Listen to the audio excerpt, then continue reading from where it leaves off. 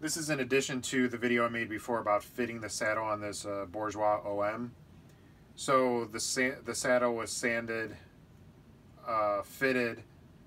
I got it to about 5.5 64ths, 4 64ths on the high E string. Had it together with the old strings on there, tested back and forth, sanded the high E area down just a little bit.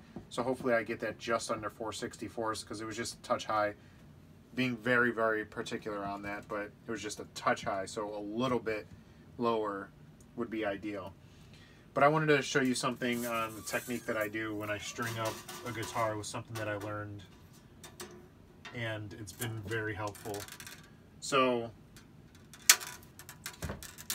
I'm put the strings in, and what I do is, I'll show you on the next string that I put in, but I basically bend it, stick it in, pull it under.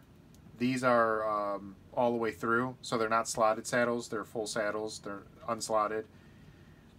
Stick the string under so nothing pulls, so I don't put the string in, push the pin down, and then pull the string back up. I fit the string into the slot, put the pin in, so there's no pull or no play. The other thing I do is pull this 1 tuner past, so whatever that is, an inch, inch and a half, 1 tuner past. I have a little cutout that I made out of cardboard so I don't scratch the headstock at all. It's just cardboard, cut some slits in it, slide it in there. And then I take this, slide it in just a touch so it's sticking out the other side a little bit. Bend and crimp, hold it with some pressure. Then I go over, then under, and you're going to go under about 2 times, 1.5, 2 times, until the string tightens. And I get it just so it tightens a little bit.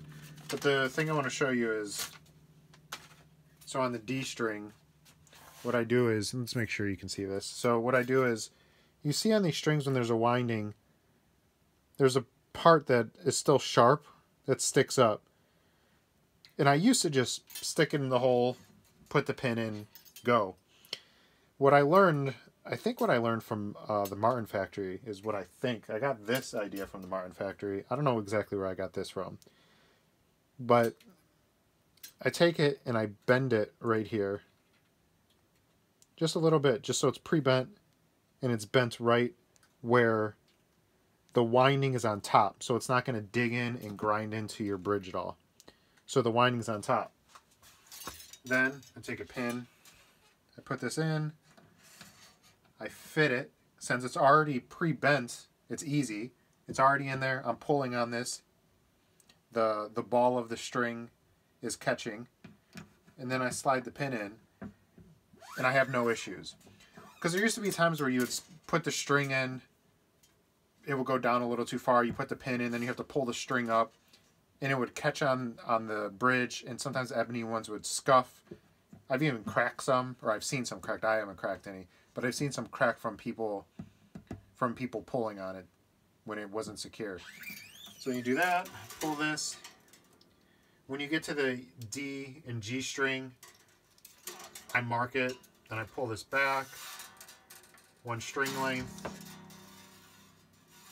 Again, better to be safe than sorry. Cut it maybe 1/4 inch longer than 1/4 inch shorter, but it really doesn't matter. And here, turn it, tighten it. Over once, under about 2 times before it tightens usually.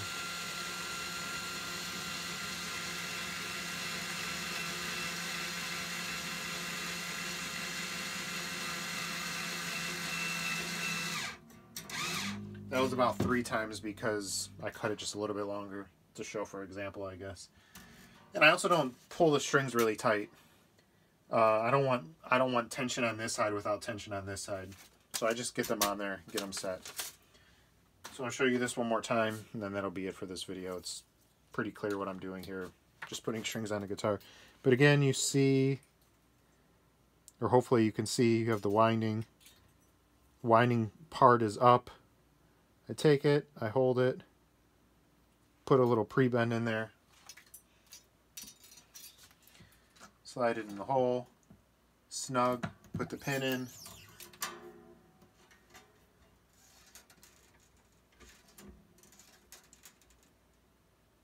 There you go.